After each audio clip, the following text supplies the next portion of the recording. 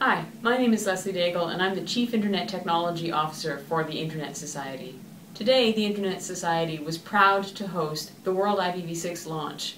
It was an amazing and significant step forward for IPv6 deployment in the world.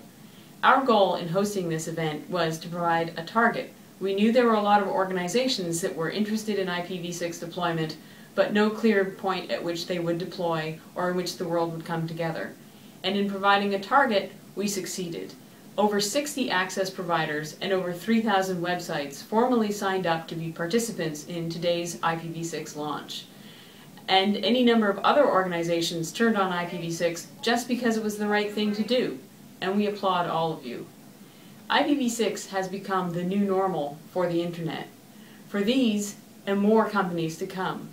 We know that there are other organizations that are working hard to deploy IPv6, and we should all look forward to seeing them come online in the coming months.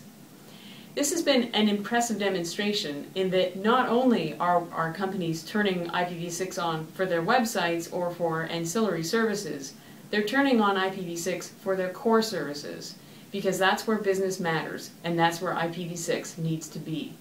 It's also been truly an exciting day for the Internet because it demonstrated that collaboration is still what drives the evolution of the Internet.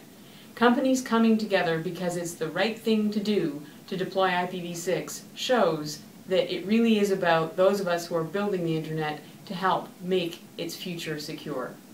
So congratulations to everybody who has deployed IPv6, and certainly congratulations and thanks to all the organizations that committed to IPv6 and formally became participants in today's World IPv6 Launch.